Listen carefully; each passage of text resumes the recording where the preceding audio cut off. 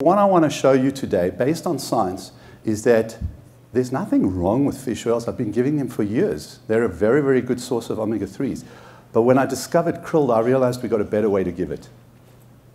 It's more pure, it's safer, and it's got other benefits, and I'm going to go through that. So one of the biggest problems with the fish oils as a source of omega-3 is they are not really well absorbed. Their bioavailability is not nearly as good as a krill oil.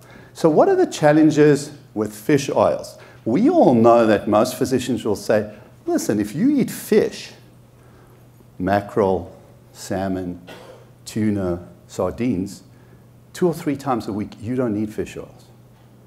So here's the problem, and I see it in my own practice, because I've got the fish eaters. I have people that are very aware of eating healthy. I check their mercury levels, and they are high, especially the sushi lovers. So it's a major story. There's no point taking something that's supposed to be good for you if you're actually giving yourself a toxin.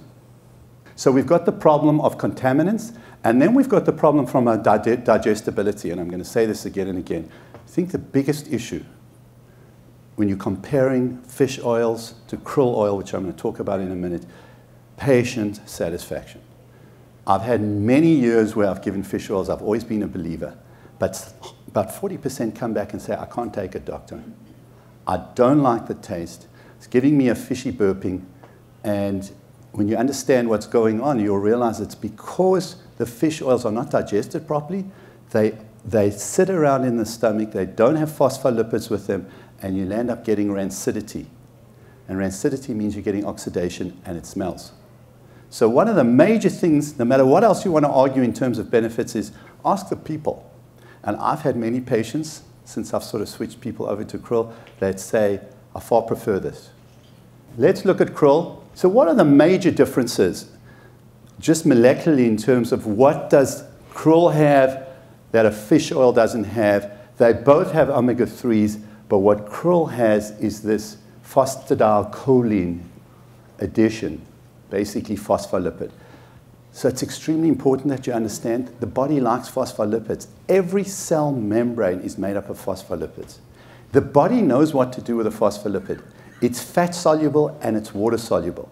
So it gets around in the system and it goes to where it goes a lot easier than something that's not water soluble. So what you've got when you actually take krill is you've got a phospholipid in the krill. It happens to be, that's the natural state of krill. They have phospholipids in them. So it's because of that, there's much better bioavailability and absorption. You're not sitting with a rancid oil sitting in your stomach causing fishy burps. So here's the next thing that krill oil contains, and you should know about astaxanthin.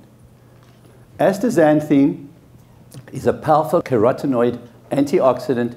It's a free radical scavenger, and you can see 65 times more powerful than vitamin C, 54 times more powerful than beta-carotene, 14 times more powerful than vitamin E. It's an antioxidant. It prevents oxidation of the oil so that it's not sitting there rancid in your stomach. It also prevents oxidation while it's sitting in a bottle or it's sitting on the shelf.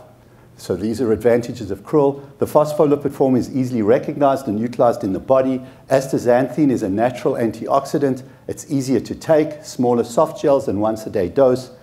No fishy aftertaste, burps, or indigestion, and no harmful levels of heavy metals or contaminants. I think when you take krill, you've got a superior bioavailability and digestibility.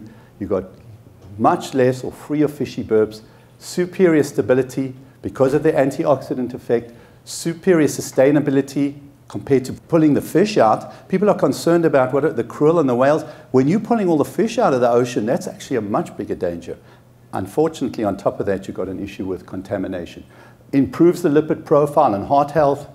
It reduces arthritis pain, relieves premenstrual pain and menopausal symptoms, improves concentration, depression, and memory. My bottom line is omega-3s are important for almost everybody, and krill is a superior source of omega-3s.